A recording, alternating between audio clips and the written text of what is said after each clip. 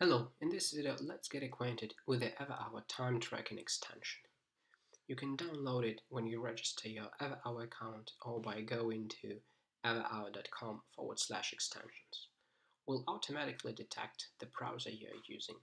As you can see, we support all major browsers like Chrome, Firefox, Opera, Edge and Safari. And that Everhour extension is really essential in two ways.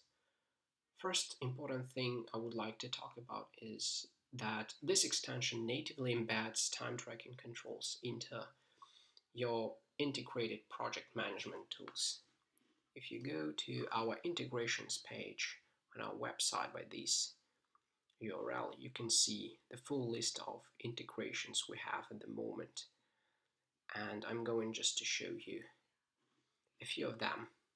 So if I open my Asana account, for example, I can see the timer button and option to add and edit time right in their interface. The same in Trello. That's how it looks in ClickUp, and that's how it looks in Notion. So this is just a few of tools that we integrate with, and that's how it works. If I start a timer, I can see it is running directly on the project list, so I can see where I track my hours. If I go to my time page in Everhour, I can notice that it shows exact task title I have and the name of its project.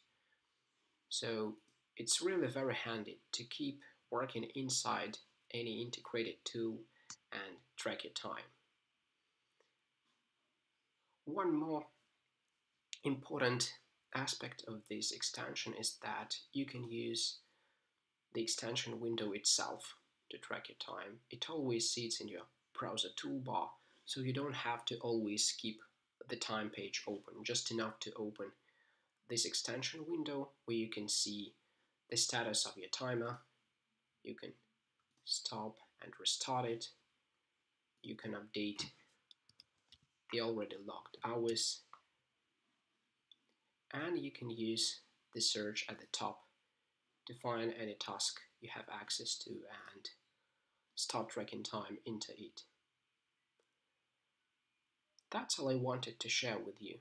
If you still have any questions, you can read some help materials that are located below this video.